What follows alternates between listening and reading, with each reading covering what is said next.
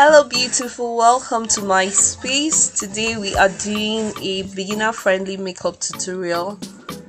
First thing is you want your brows to look sharp, so using a brow blade, just go over the edges of your brows like I am doing. Use a mirror please, and take off any of the stray hairs or flyaway hairs that you don't want to see. And then I'll clean my entire face with micellar water. I'm using the L'Oreal Age Perfect Micellar water. This takes care of any excess oils that might be on your face, giving you a clean canvas to work on. Using the Prodigy Emerald Collection makeup brushes, guys, these brushes are so beautiful. You've got 14 pieces to create whatever look you want to create, and the brushes themselves are beautiful, very user friendly. I'm using the spoolie brush and just brushing up my brows, so getting them ready to be lined. I'll be using two pencils, a very dark shade and a lighter dark shade. What I'll do with using the very dark shade, these are the Rimmel brow pencils.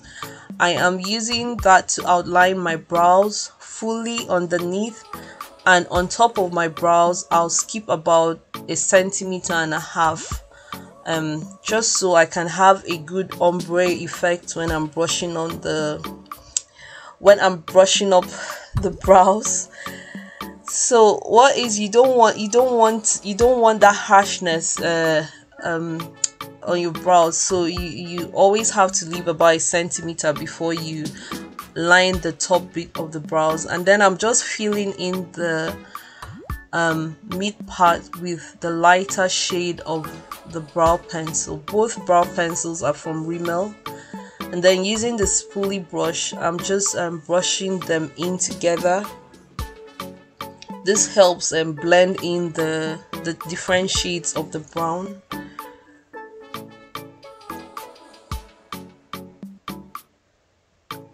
And then I'm using the Elegel Pro in Fawn to outline my brows. What I did here was,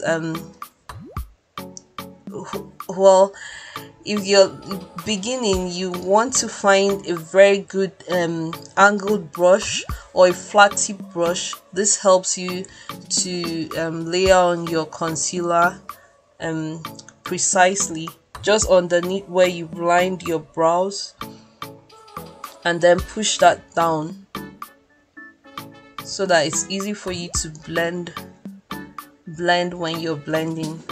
I think I took so much time while I was blending, which you'd see in the future, which you'll see in some minutes time.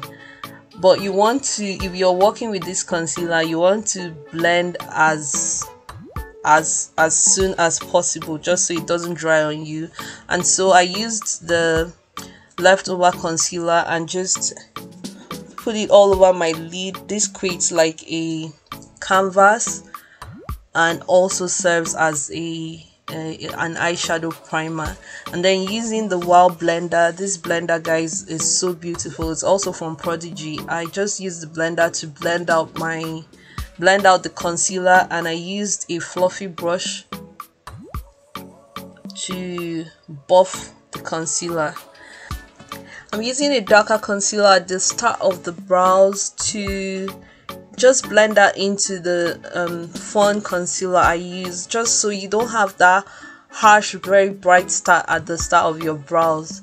Guys, it doesn't look nice, and this helps to blend out your nose contour when you're doing nose contour as well. And I'm just using that fluffy brush to buff it in.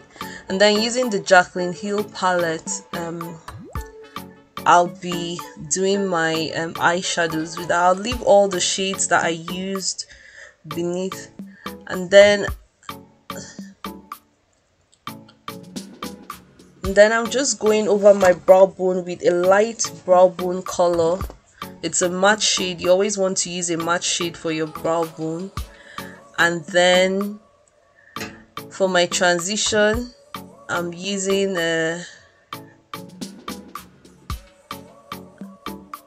I'm also using a matte shadow for my transition color.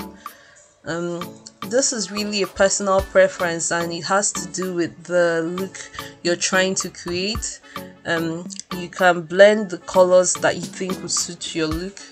These were the colors that I thought were appropriate for the look I was going for. But the key thing is that you always want to use a matte shadow for both your brow bone area and your transition area. And then I just decided to smoke out the outer corners of my eyes with a darker brown shade. And if you see what I'm doing, I'm intentionally creating like a V with the brush I used, and then blending it inwards, intentionally blending it into the transition shade. Just guys, it's really all about the blend. You can blend this and get whatever effect you want. Even as it is, if you want to add a black shadow, that's fine, you know, it will further intensify the smokiness of it, but I thought that that was okay. And then I used a precise blending brush to just put more intensity on the crease color. And then using a C shader, this brush is perfect for packing on colors on the lid because it's not so large, and it has a perfect shape to go into. So I'm just putting on a shimmer color for the lid color. And what I did, I think I used two colors on here, so a darker bronzy shade, and I went over with a dark champagne shade. I'll leave all the names of the shades beneath it.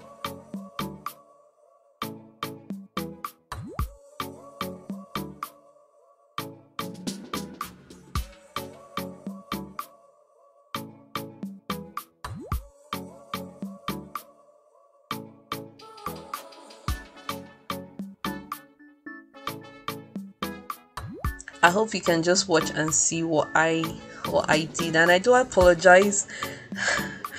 Filming a makeup video is not as easy as I thought. I was busy looking at the mirror when I should be more concerned with where the camera is facing.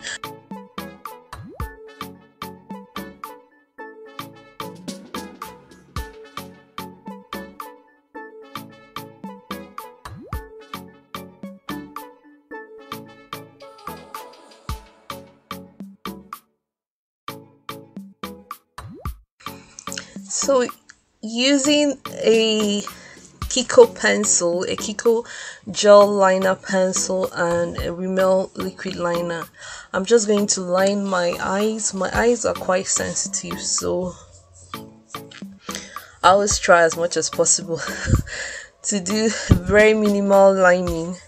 And that's why what I do is I use the gel pencil first, and then I'll go over with the Rimmel liquid liner, and I just use the liquid liner at the inner corner and outer corner of my eyelids, nothing in the mid part, because I knew that I was going to put on lashes, so the lashes will cover that.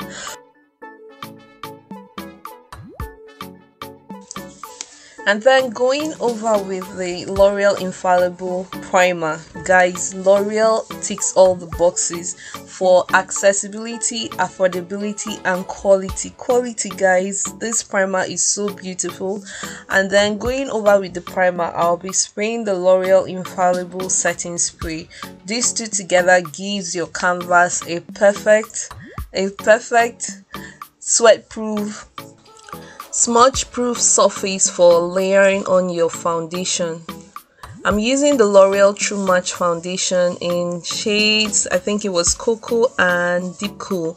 These foundations are so beautiful, and they've got skin friendly properties as well, so they are very beautiful for the skin. The quality comes out well. What I'm doing is I'm just using an angled brush to outline the top of my brows. I usually love outlining my brows with the foundation shade I'm using. You can also do this with a concealer, a darker shade of concealer, or a shade of concealer that matches or closely matches your skin tone. I do this most times first before putting on the foundation all around, just so I don't put the foundation over the brows, because brows is a lot of work, guys. So I'm just using a foundation brush from the brush set, and I'm layering on just a layer of the foundation. And what I did with the foundation is I mixed two shades. I took two pumps of the lighter shade and one pump of the darker shade, and I think in this case the darker shade is cocoa and the lighter shade is deep cool. And then I went ahead to use the wild blender. My blender is damp, so this guarantees that it doesn't move your makeup. I use the damp blender to just blend out the foundation more. And what I'm doing just now is using a tinted brow gel over my brows. This would just give, you know, the color is so nice when it dries down. It sets the brows and it fills out any sparse or spaces that might have been while I was trying to fill it in with a pencil. And then I'm just using a spoolie to brush out the brows and just blending the color of the brow gel with the pencils. And then I am using the L'Oreal Infallible. It's L'Oreal everything, guys, on the face. I'm using the L'Oreal Infallible concealer. I think the shade was I'm sorry, I've forgotten, guys. I'll put the shade down below. It's either honey or something close to that. But I'm just taking one duffer applicator per side of my cheek, and that just spreads out in the 3 lines you've seen, and I put a little in the corner. And I'm using the same blender to blend out the concealer. And what I'm doing is, if you notice, it's just a motion. It's just the motion in which you blend. I'm blending outwards and I'm blending inwards diagonally, just so I can have some concealer come down to my cupid's area. I just thought it looks better for me personally. It's a personal thing. If you're going for a full coverage serious beats, then yes, you can add more concealer on the cupids. But if not, I mean, the concealer you have on your blender should be enough to just highlight the cupid's area. I went ahead to put a streak of concealer on my nose and then some dots on my forehead, and it's just blend. And then using the blender, I try to blend out the harsh lines, just so there's a seamless blend between the concealer and the foundation. And then I'm setting that with the Sacha buttercup. And the thing with the Sacha is it just because it's yellow tone, so the yellow tone is going to kind of further brighten my under eyes. You can always use a translucent powder if you don't want, but I just wanted that yellow tone to it. And I'm putting the powder. I'm using a contour brush, just like I'm not taking so much of the powder. What I did was, when I dipped the brush in the powder, I tap off the excesses, and I'm putting that on the nose, on the forehead, and under where all the light concealing went on. And then I'm using the L'Oreal True Match concealer. I'll leave all the shades beneath, and that is what I used to contour my nose. And I put a streak to the sides of my cheek for my cheek contour, because this look wasn't supposed to be a very chiseled look, even though I think the nose contour was maybe I put a bit too much, and I mean, it's okay, but I didn't really want that so much definition. But I ended up having a lot of definition on my nose. So, but you just need a dark concealer, or if you're light skin, or you have very dark shades of powder flying, or if you're light skin, you can use a very dark powder to powder conceal, which I think is really nice, because then you don't get all the there's not a lot of work in blending out the harsh lines. You know, it just contours seamlessly into the lighter side of the concealing. But thank God for blenders.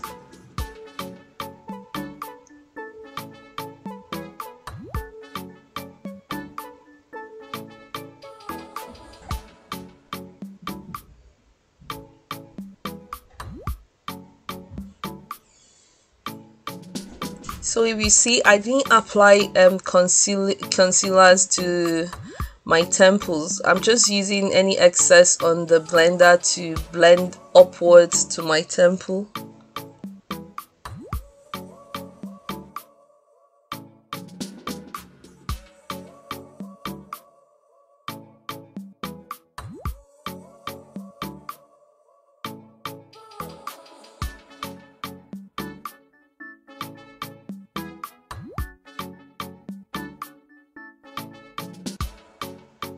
And then I'm using the truematch, L'Oreal truematch blendable powders. These powders are so beautiful. Everything L'Oreal on the face. I'm going to leave the powder shades beneath, and I think I used 2 shades of I'm trying to say I think the shades I used were cappuccino and something else. I've forgotten, but I'll leave the names beneath. So I'm just using the lighter shade to blend out the light concealed areas of my face, and I'm going to go over the whole face again with the darker shade of powder. And I use the darker shade to blend over the nose contours as well.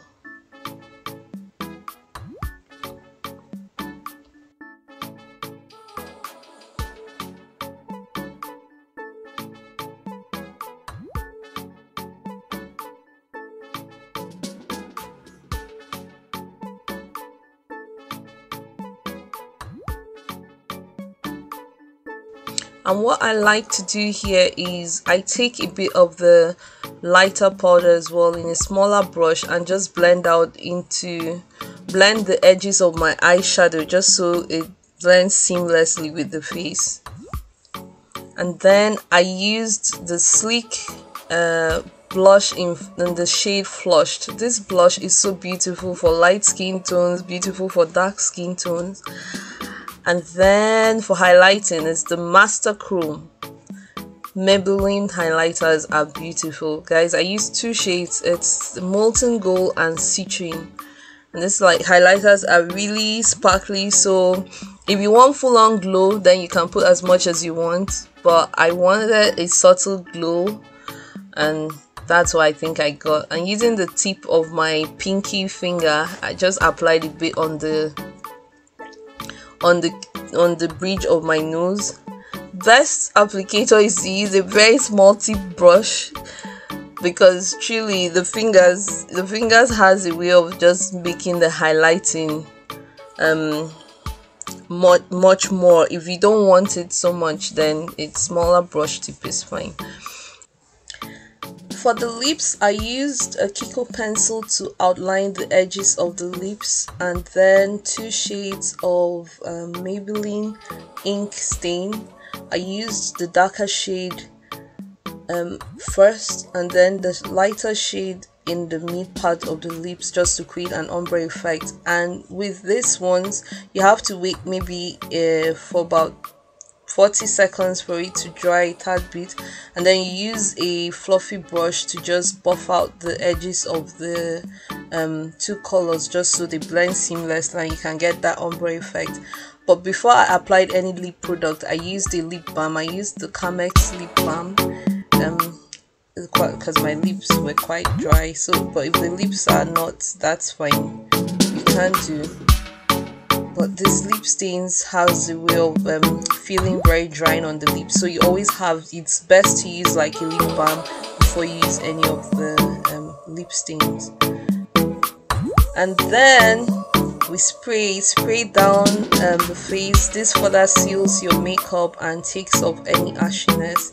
And onto the lashes, guys. Lashes are a serious problem for me personally. I enjoy putting lashes on clients, but on myself it's such a struggle. I don't know why that is, but what I did was I just used a mascara. I think that was the Rimmel mascara.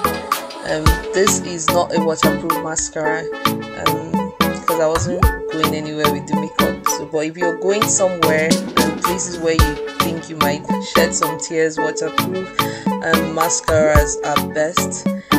And the lashes were applied off camera after like 20 minutes of struggle.